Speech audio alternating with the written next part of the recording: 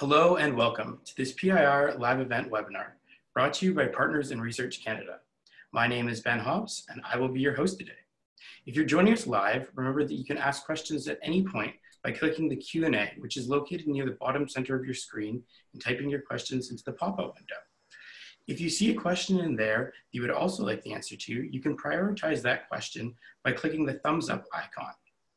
So without further ado, I would like to introduce our guests today, Tim Thurman and Madlen Stange, PhD student and postdoctoral fellow in the biology department at McGill University. Thanks for joining us today. I'll let you take it from here. Hi, Ben. Hi, everyone. Do you want to introduce yourself? Yeah, so I'm Madlen. So as Ben already mentioned, I'm a postdoctoral researcher here at the Red Cross Museum in Montreal. And we are very excited to tell you a little bit about adaptation and evolution today. Can you see our screen? Yep, that looks perfect. Okay. And yeah, my name is Tim Thurman. I'm a PhD student here at McGill University. And yeah, so we wanted to tell you a little bit about our research and to sort of kind of introduce you to the concept of what we study. I want you to think of your favorite animal. So mine is the penguin.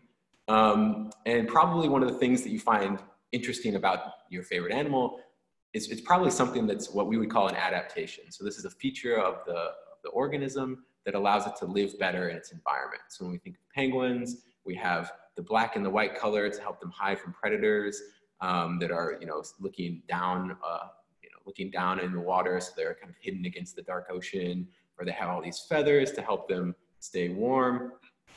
And one of the things we really want to try to understand is how these certain features help them in their environment.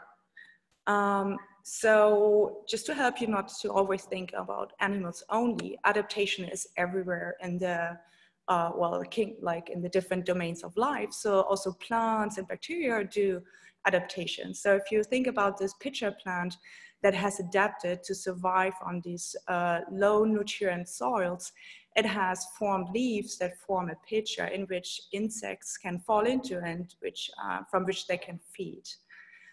So, but also a very important question is, why should we care about understanding adaptation and evolution? And it has like kind of two sides. One is the fun and interesting side, and one is the more practical side. So obviously to study adaptation and study biology, it is fun to discover new species, but also to understand biodiversity, and to explore nature. But in addition to just kind of, we do our work because we think it's interesting and we have fun doing it, but we also do our work because we think it's really important. So, the more that we can understand the natural world, the better we can do at conserving wildlife. Just in general, understanding biodiversity is really important to understand how ecosystems function, how they, sort of help protect the environment in ways that are even beneficial to humans.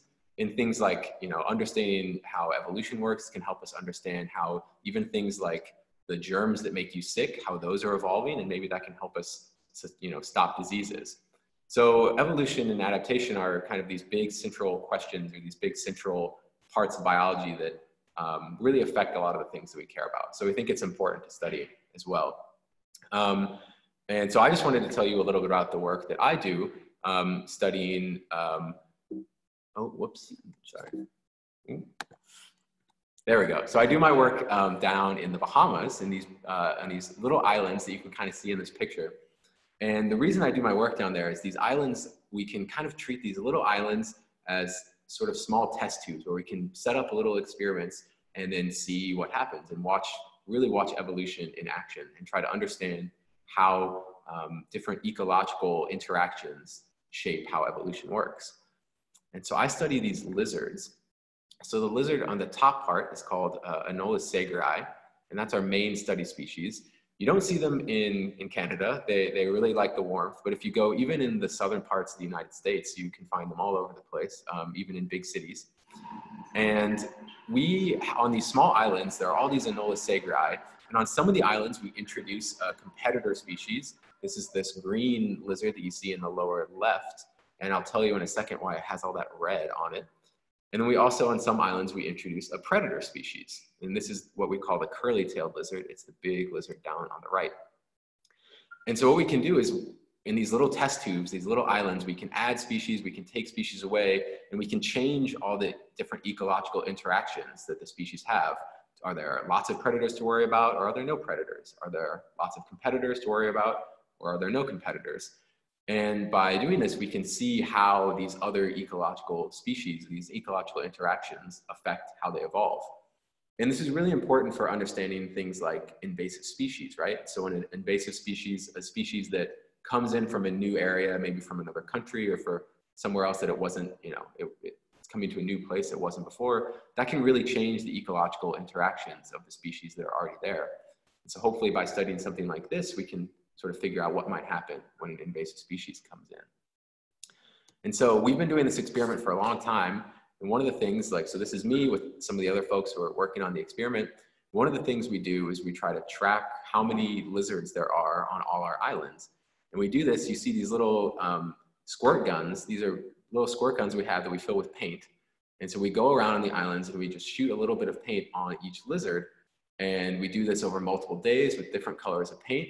And in that way, we can sort of count how many lizards are there on each island.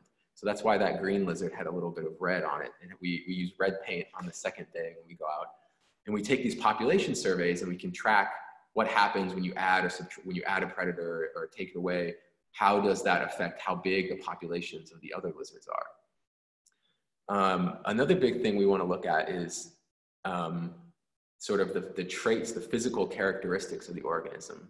And so what we do is we actually go out and we can catch the lizards. So that's me trying to catch a lizard. We basically tie a little lasso out of dental floss and we try to loop it around the lizard and catch the lizard. And then we take it back to our lab where we have a little X-ray machine and we can measure the size of the lizard skeleton. And we can look at things of you know, how long are their legs, how big is their body, all these different facts of you know, how they can sort of move around in their environment. Is it better to have longer legs or shorter legs? And so we can look at changes in these things through time. And one of the big things, for example, that we've seen in our experiment is that when you take our study species and you add predators to that island, the predators are kind of slow or kind of not very agile. So it's hard for the lizards, or it's hard for the big predators to catch these little brown anole species, Anola segri. But even still, they can catch them sometimes. And what we find is actually that the lizards that have longer legs are a little bit faster at sprinting. So they're a little bit better at getting away from predators. And we can actually see this happen in our experiment, that as you add predators, and especially the more predators you add, you have this advantage for having longer limbs, longer legs that can sprint better. And so that's one of the messages I guess I want you to take home, is that actually we can go out and we can do experiments and study in the wild and see evolution happening. Evolution can happen really quickly. It isn't always just something that happens slowly over thousands and thousands of years. And so that's what I work on. So now I want to tell you about what I'm working on. So this is a sea catfish. So catfishes are usually freshwater, but as you can guess from the name, it's a sea catfish. So they live in the coastal areas in, almost all tropical and subtropical regions, so everywhere where it's warm, very close to the coast. And I'm interested in those species because some of the species have adapted to live in freshwater, and this is actually quite a big thing, since only 4% of all fishes manage to deal with freshwater and salt water. So it's physiologically very challenging for a species to do that. So it's a kind of an adaptation, and I'm interested in understanding how that works. So I looked at the skull shapes of some marine, so seawater species and freshwater species, and I tried to understand how their skull changes when they go to the freshwater, and whether all the freshwater species would develop kind of the same skull shape as a kind of an adaptation. So for my studies, I got to go to cool places. I got to go several times to Venezuela, and Panama. So this is a map of Northern South America and Mesoamerica. And here I want to point out all these amazing people that I got to meet during my studies, like all these locals and sometimes also indigenous people that are essential to do our work actually, since they have most of the knowledge of the local fauna and flora, which we just would not be able to get during the short time scales that we are usually in the field. So they are an essential part of our research. This is just to give you an impression like how it looks like when I go fishing. So this is on the top of the boat is Samuel, our fisherman, and we are usually setting nets around like 4 a.m. in the morning. So we have to get up really early. And this is what we catch. So on the left side, you see a juvenile sea catfish. It's teeny tiny and it will grow about 40 centimeters once it's adult. And on the right side, you see a different species, but an adult one. And you can see it's massive. So these fishes are actually used for consumption. So they are marketed fresh and are of important economic value to the local people. And the back, you can actually also see a shark, which is smaller than the sea catfish.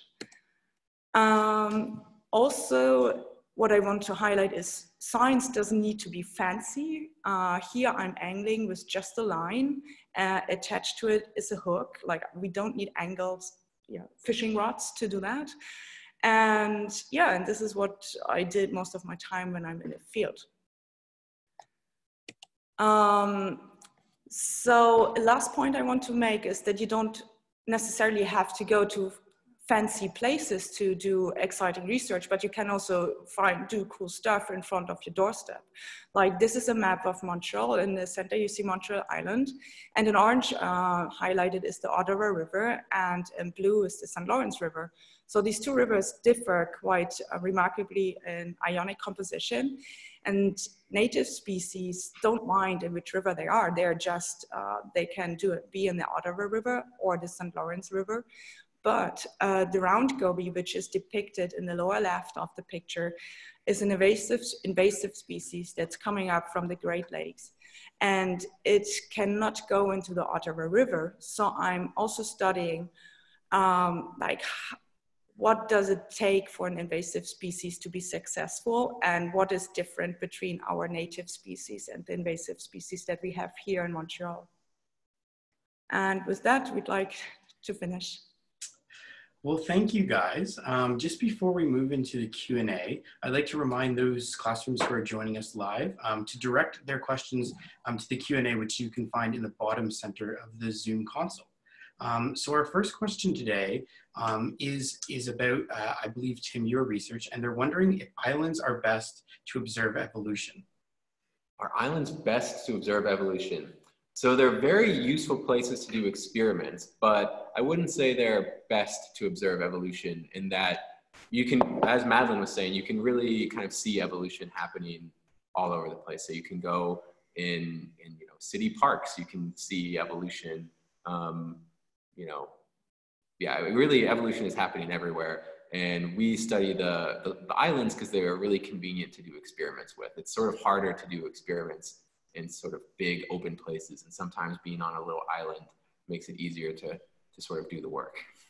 So we've got a little bit of a follow-up question, and they're wondering, how does observing evolution change between model species like animals or bacteria? Yeah, so in general, I guess it's one of the things that it's kind of easier to see evolution happening whenever the time of the generation is shorter, right? So especially like on the time scale of what we work in, if we work for 4 or 5 years, then it's easier to see evolution happening if there have been many generations in that time. So some things like bacteria have a really, really short generation time. So they might go from parent to offspring in even just a couple hours or a couple days. And so that can be really easy to see evolution happening quickly. Whereas something that lives a really long time, it can be a bit harder to watch that. So in those lizards that you study, how long is a typical generation time there? Yeah, so for us, the generation time is just under a year, just about a year. So we've been watching the islands for 8 years now. So 8 generations or so. And that's enough to actually see some change? Yeah. So this is, I think a lot of people think that evolution happens really slowly, and it's something that you can't necessarily watch happen. But yeah, I mean, even within just a few years, you can see that. Our next question today comes from the students in Lindsay, and they're wondering how many species of fish can survive in fresh as well as salt water. So it's the estimate is about 4%. So how many species is that? I'm actually not quite sure. But about 4% of known fish species? Of all teleost fishes. Okay. Interesting. And how many do you study? So I study the entire family of sea catfishes, which comprises about 140 species. Obviously, I'm focusing on the neotropical ones, so those to the Northern South America and Mesoamerica, just for practical reasons, since we have collaborations there. And like then it's easier to get permits, because you always have to get permits to do your studies. The students at Dartmouth, Nova Scotia are wondering, what or who inspired you to study evolution and adaptation? I think for me, I was just always curious, like how nature works, and obviously nature is changing. So, and once I realized that, I learned, okay, this is called evolution. So after school, I did not know what to do, but like taking a year off helped me to understand that I want to learn how evolution works, and that's what I studied in the end. Yeah, I guess for me, so like Madlen, I was always, sort of interested in animals and the outdoors and that sort of thing when I was a kid. And then I'm from Illinois in the United States, like the southern part of Illinois. So I grew up in like an agriculture area with a lot of cornfields. And then when I went on a scuba diving trip in Florida, and I saw coral reefs for the first time, and I saw, hundreds of species of fish and thousands of species of coral, and all this sort of really kind of inspiring biodiversity. And I think that was really what kind of set me on studying evolution and adaptation, was going out and seeing it. In your presentation, you mentioned that you often work with local scientists when you go and do these field studies. How do you make that connection beforehand, or do you meet people on the ground? How is that done? So it differs from situation to situation. Usually we have already people in the institute or in the lab who are from these countries. Most of the times it's standing collaborations that our advisors have, like our professors. Sometimes you establish them by yourself, just sending an email because oh, this person does interesting stuff, and you just write to them like, oh, I do this and you do this, and why don't we work together? So it can take different routes.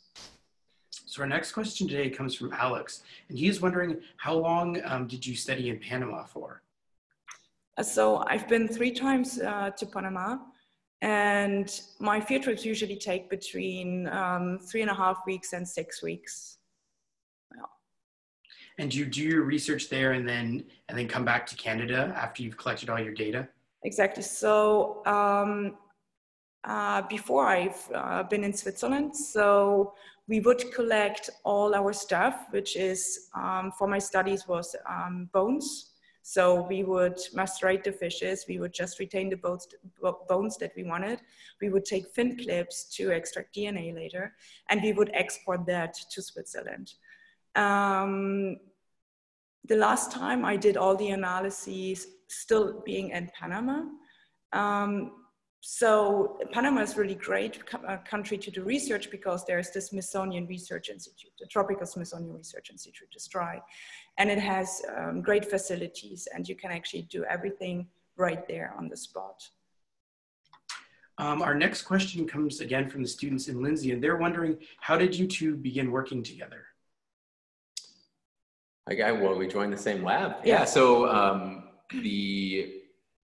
yeah, we were both interested in similar questions. And so we joined, I guess I joined a couple years before, and then Madlen joined a few years later. But yeah, we just joined the same lab. Yes. For our students that are watching today, that are maybe not sure what that process looks like, how do you go about joining the lab, and what does that look like? Yeah, so but usually what happens while you're doing your undergraduate degree, often people major in something like biology or ecology, although that isn't necessarily, you don't have to do that. You can major in sort of whatever. And then you really think about kind of, I guess mostly what people do is it's a little bit less like applying to university, where you think about what university do you want to go to, and more about thinking about what type of research do you want to do and who do you want to work with. And so you think about what research interests you, and then try to find researchers in the field who are doing that sort of, doing those sorts of studies. So, you know, I looked at different people who are studying adaptation and evolution out in the wild. And then you contact the professors and ask if they have space in their labs, ask if they have ways to support students. And then if they do, you apply to the school. Yeah, so it's a lot more about thinking about who does the research and less about picking a university, I would say. Yeah, for me the same, since I'm a postdoctoral researcher, so I'm beyond the phase Tim is. I applied to third-party funding, so I have my own money to be here. I have my own project, and now I just needed to have an advisor, so someone who's working in a related field who would host me. And so I found Rowan, and he was kind enough to take me. Yeah, and then it's more synthesis of everybody who comes to a lab, and then we actually create also new ideas and new projects. Well, those are all the questions we have for today. But before we go ahead and end, I was hoping to have the two of you talk a little bit about your career path and maybe some advice for students who are considering something similar for themselves in the future. Yeah, so I guess I can go first. So I had I guess a pretty traditional career path for someone doing this sort of thing in some ways. So in my undergraduate degree, when I got my bachelor's, I majored in biology. And while I was at my university, I started to do research as an undergraduate. So this is becoming more and more of a common thing, that a lot of labs offer ways for undergraduates to do research projects and kind of get started in science. So I think that's a really good way to start figuring out what you're interested in, and you know, whether doing science full time is something that you really want to do. And then after I graduated, I worked as a field assistant, actually in Panama as well. I worked for a more senior scientist as their field assistant. So, you know, going out, I was actually working with butterflies. So I went out and I caught butterflies and raised butterflies and did a lot of research with that. And that was another good way to sort of figure out what I wanted to do. And then from there, I applied to graduate school, as I was mentioning. So I guess that my advice would be to start thinking about, or start trying to do research, you know, relatively early on, and you try and doing it while you're still doing your undergraduate degree. Because it's a great way to both kind of gain experience, but also to figure out if it's, you know, what you're really interested in. Yeah. So I'm from Europe. I'm from Germany. So I did my bachelor's in Germany, and I studied life sciences first with a focus on genome research. For my master's, I did molecular biology because I really liked the small stuff. So I like to understand how molecules work together, like in, I can't remember the word in English, sorry. But also the same as Tim, in my second semester of my bachelor's, I applied to a research assistant position. And since my second semester until I left university, I think 5 years later, I've been a research assistant in the same lab. So I learned all the techniques and also how to approach research questions very early on. And that helped me a lot to learn what I want to study and how I would do that. So after that, I went to do a PhD in Switzerland, in Zurich. And I changed quite the field. I did something very different. I didn't stick with molecular biology, but I did morphological studies. So to understand how morphology changes. And which also, again, just added more tools to my scientific toolkit, if I can say that. And that helped me a lot to really develop a research line for myself. Like, what do I want to do in my future? You have to be very aware of what you want to do and how you would reach that goal. Like, yeah. So, and now I'm here in Canada as a postdoc. Awesome. Well, that's all the time we have for today, but thank you to both of you for taking the time to share your research and for answering all of our questions today. Thank you, Ben. Yeah, it's fun. Thanks. So more information about these webinars and other PIR educational programs are available at pirweb.org. Thanks for tuning in and have a wonderful day.